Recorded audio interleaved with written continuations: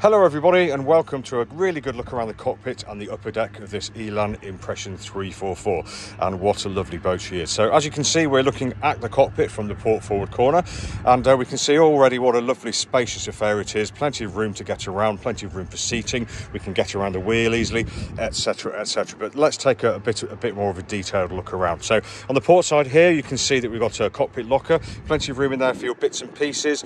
After that, a couple of cup holders, and then after that in the corner here, we've got a gas locker.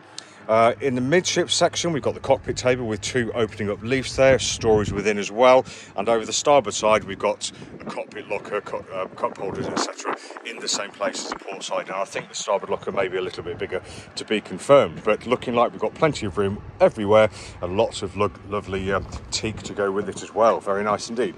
Now looking at the port corner here, or the port quarter, you can see we've got a seat set into the push pits, as you have on the starboard side.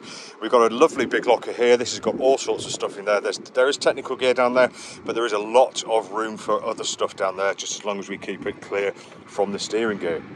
Very good indeed. Now we have got these really lovely tow rails, so that will contribute to longitudinal strength to the boat.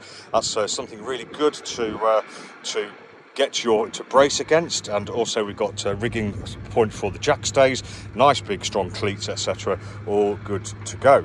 Now in the port aft corner, I mentioned this locker here, but as we go around across the midship section, you can see we've got a lifting up companionway there. So that's the helm seat, that will just lift up. That gives us access to the swim platform, but also underneath here you can see we've got the emergency steering provision. And if I just look over the top, you can see we have a cockpit shower just nestling to the starboard side here.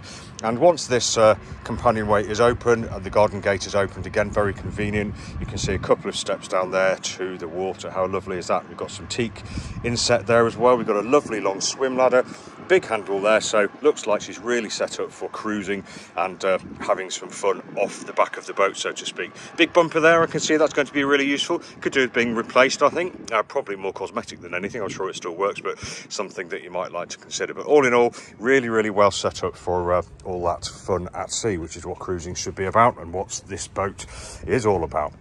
Looking down at the helm position, so you can see we'd be sitting midships. If I just go down to that position and we look forward, we can see we've got lovely big windows in the spray hood there, so we've got great visibility forwards.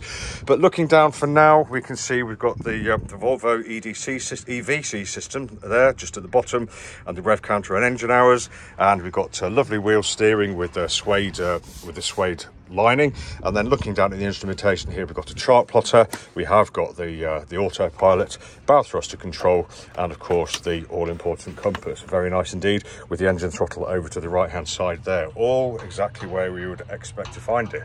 Really nice. And we've got a great big cover to cover the whole lot up in the rain too, which is just starting as I speak. On the starboard side again, we can see we've got one of these lovely seats. In the corner there, we've got a small locker here, just for your bits and pieces, your suntan lotion, etc. But under here, another lovely, great big locker for more storage, a bit less technical gear in there, so that might be the place to put your bits and pieces. And the starboard cockpit locker there I mentioned, and the self-tailing winch. But if you just move forwards to the front of the cockpit, you can see really nice, wide, long companionway, very easy to get through. The spray hood is very nice and high, as you can see, less than a couple of years old, I believe. Could do with a valet, but looks in really nice nick to me, condition wise. Nice big window, so a great view. Comes back a decent way as well, so we've got shelter here in the cockpit. We've got two self-tailing winches here, brakes for all of your halyards and all your lines led aft, etc.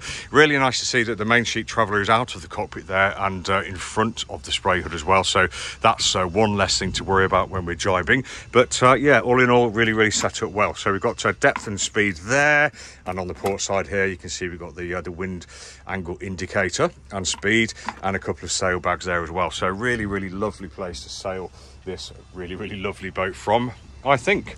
Okay, let's take a little trip around the upper deck. So it's a nice unencumbered step over here, but there is quite a large step, and then you're onto this teak little step here, and out we go onto the starboard side. You can see we have textured non-slip decking, and if we just look up at the coach roof, you can see we've got 3 hatches. So this hatch will be down to the heads, this is down to the main saloon, and the other side just over there is down to the galley area. There's a main sheet traveller, and the side decks aren't too wide, but there's plenty of room to get along them. There's no problem there. You can see we've got midships cleats on here, lovely big ones as well, so that's always going to help you.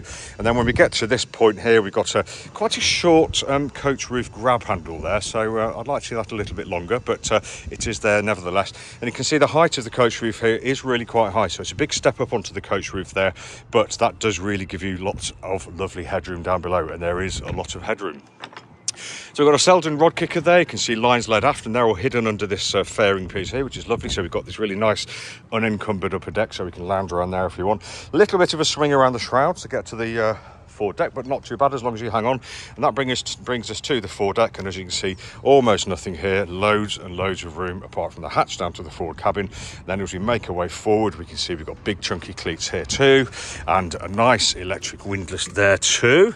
And if I can just open it with one hand, here's the chain locker, loads of room down there for lots and lots of chain stroke rope. If I can just close it properly, we've got the Furlex furler there, the nav lights, and a little seat there in the pulpit.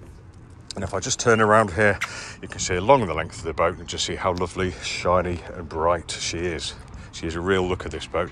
So back to the cockpit via the port side deck. As you can see, pretty similar view from the port side as it was the starboard side, but all looking very nice, all set up and feeling like an absolutely lovely boat, which I think she is. So this has been Tim from Boatshed Yacht Brokers, just taking you for a quick tour of the upper deck and cockpit of this Elan Impression 344. Thanks for watching, and if you want more pictures and videos of virtual reality, just go to boatshedbrighton.com. Have a great day.